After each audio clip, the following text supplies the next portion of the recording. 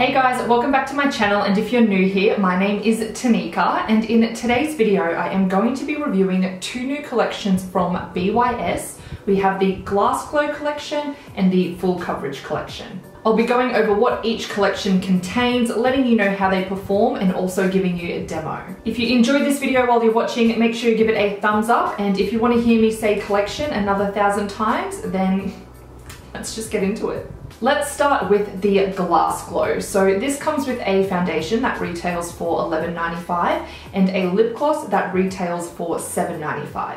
The foundation comes with your standard 30 mils of product, and the lip gloss is quite large. It comes with 5.6 mils of product. The lip gloss comes in 3 stunning shades. They do look quite pigmented when you swatch them on your arms, but once on the lips, they leave this beautiful light wash of color that makes your lips look super juicy. The formula is really comfortable, it's not overly sticky, and I don't find that I get those lines in between my lips after talking for a while. If you've experienced those with a bad lip gloss, then you know what I'm talking about. Now, the foundation is described to have buildable coverage that delivers a fresh and natural complexion. When I jumped online to have a look at some more information about this foundation, I was quite disappointed to find that it only comes in 4 shades. I was really shocked by this, so I did reach out to BYS on Instagram and asked them why there are only 4 shades available. I did get a reply straight away saying that she will have a chat to the product development manager when she gets back into the office on Tuesday, and so I will update you with their reply with a little video insert or down in the description box below. So I have the shade Ivory, which is the lightest shade in the range. It has a cool undertone, and this foundation is actually too light for me. I'll insert a demo of me applying the foundation and you will see just how ghostly that I look.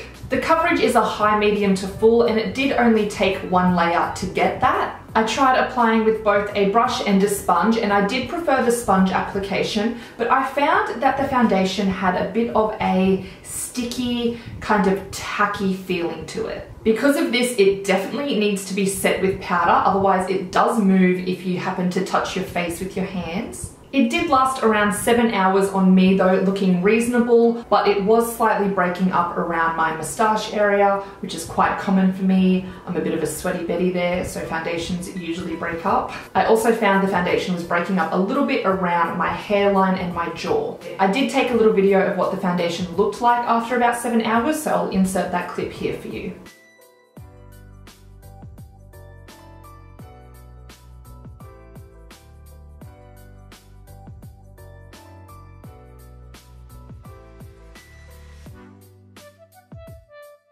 Overall, for a glowy foundation, I didn't think it had an overly glowy finish. It felt kind of heavy on the skin, and especially once applying powder on top. It was a decent foundation, but not a raveable one for me, because I do have other glowy foundations in my collection that I prefer. Now, the Full Coverage collection comes with a foundation, concealer, powder, and some color correctors. Again, the foundation and the concealer only come in 4 shades, and the powder comes in 5. Again, the foundation comes with your standard 30 mils of product, and it retails for $11.95, and everything else in the Full Coverage collection retails for $8.95. I tried the shade Ivory in the foundation, concealer, and powder. The foundation is a little darker than Ivory in the Glass Glow foundation, but they do have the same cool undertone. This foundation is described to have a natural matte finish, and it is infused with ingredients that are great for hydration.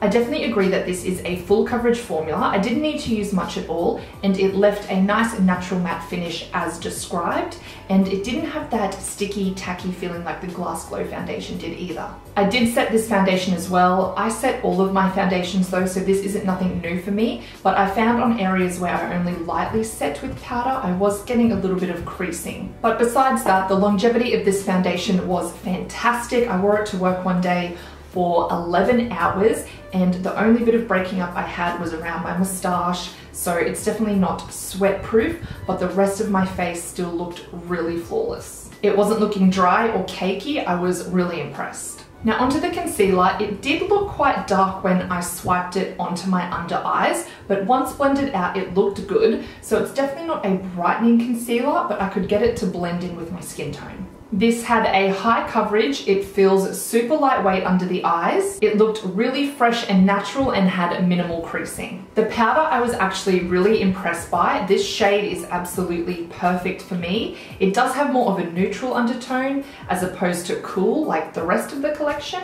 For a powder that has full coverage in the title, I was expecting it to be quite heavy, but it's not. It's a really nice light powder that set my foundation in place.